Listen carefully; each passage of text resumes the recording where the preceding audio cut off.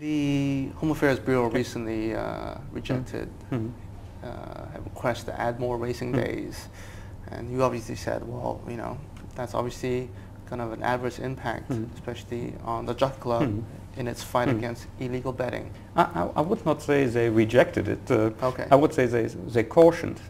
Having said this, in a way, we have had a dialogue with Home Affairs probably since 5, 6, 7 years about this topic. Okay. And I only can say that in 2005 and 2006, the Home Affairs agreed in principle with our position. Because the Home Affairs put a paper forward in which they, in a way, in the light of our taxation reform, endorsed our proposal of 5 additional race meetings and more simulcast meetings. So I think I can understand, sometimes it's about timing, why in a way with the tax reform this proposal was not brought forward, because one could see it would need much more time, discussion in LegCo and in ExCo. So that's why we reluctantly said, okay, we come back to this topic at a later time. Okay. We have to get the tax reform too. So I only can say the original position of Home Affairs was receptive. Okay. Maybe it's a timing issue, but we are not pressing for something immediately that we say it has to be implemented tomorrow. Okay. But I think one has to recognize it is a serious problem which will affect us in the future. What exactly is the impact of illegal betting now, and would the addition of 1, 2 or 5 racing days really dent illegal betting? I think illegal betting is always something you cannot in a way say, if I do one thing, it is completely stopped. Sure. But we think in a way that the framework and the angle for illegal betting and in a way for betting and money which go out of Hong Kong has changed. With the Macau competition situation, one can see clearly that there is a significant increase of gaming opportunities in Macau. There's a significant increase in competition within Macau. Even we put now the additional race meeting aside, if you look now at additional simulcast opportunities, we know that 2009 sportsbook will open in Macau. An opening of a sportsbook will mean horse racing, football betting, basketball, etc. If one looks at the horse racing side, if we have even Hong Kong horses running overseas, our customers come in our OCBs, they pick up the telephone and say, I want to follow Viva Macau running in Dubai. So there is a gaming opportunity which definitely illegal operators and offshore operators will definitely welcome, because we cannot satisfy obviously the demand here. So that is the first hook into a customer. And this is not the one race. It is that our customer base systematically will be eroded. And everybody who is in consumer product marketing knows as soon as you lose a customer or a competitor gets an access to a customer with direct marketing and especially with very sophisticated operators, this we see as a strategic disadvantage. So what is the next step now? If you say that Home Affairs Bureau has in principle endorsed what you recommended, then reading now articles, it seems to be that Home Affairs have reserved a neutral position. But we think we would like to start a really systematic dialogue, how we can bring this forward in the interest of Hong Kong. How has the fight been with illegal bookmakers now? Has there been any progress? I think definitely, and this is what we think in the cooperation we had, Home Affairs and the Jockey Club, when we could convince in a way Home Affairs and later Finance that we need a change of our framework, how we can do betting products. I think the gaming reform is a success in a way that we think we have definitely clawed back money from the illegal market.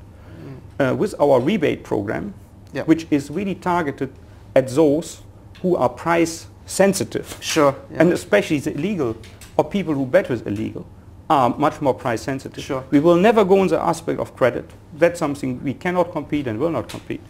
But we have a growth in this segment of around 70%.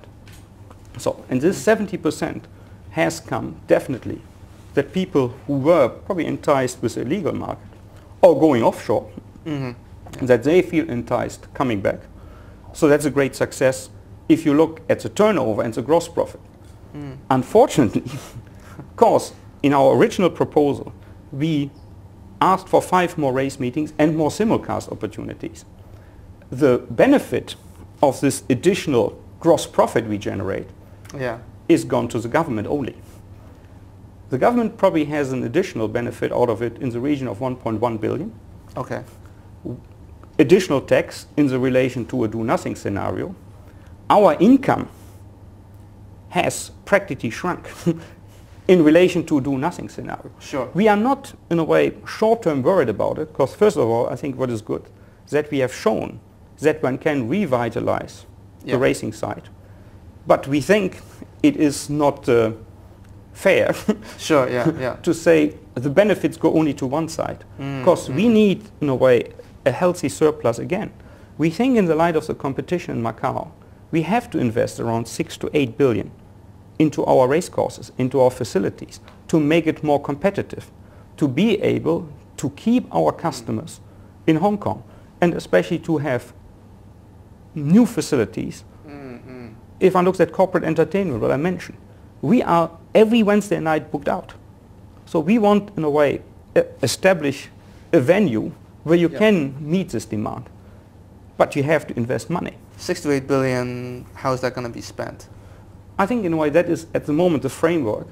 We think a majority of the money would be really spent on the completely creating a new racing experience.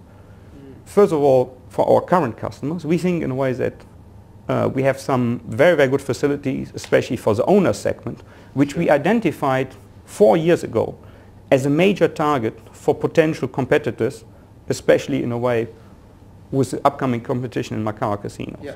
We have invested significant money in the owner segment. We have great success, attendance up, turnover up, satisfaction of the owners up, applications of people who want to have horses significantly up. But we have to go besides the owner segment. We have to look now at the different other segments. And I think, for example, in our public side, we have a lot of public facilities without aircon.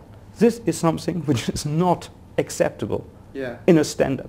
So this facility should have a standard like any really good shopping mall, at least. But then you have to look at a very sophisticated customer segmentation and say what you as a customer want.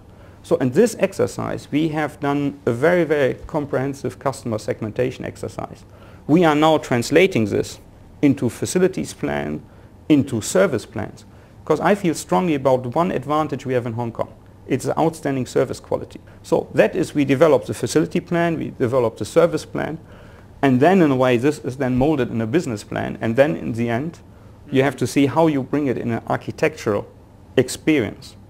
So, and this takes time. I would have loved to complete this exercise in 3 months and 6 months, but realistically it will take us till June.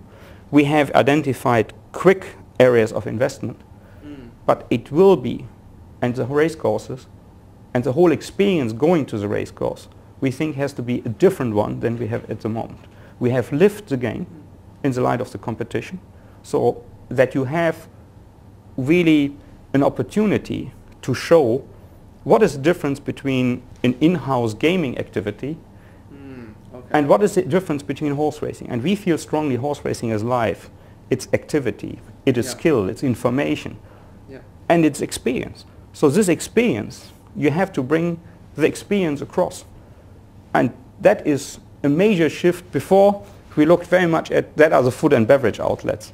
That is how you channel transaction. So it is very important that you have this well done. But experience is more. If you sit, for example, in a box and you have only screens, we think that doesn't give you the differentiation from a real horse racing experience. You have to bring the sound across. You have to bring the competition across. You have to bring the horse across. So how you do this, and that is a major, major review of everything we do and how we offer to the customer.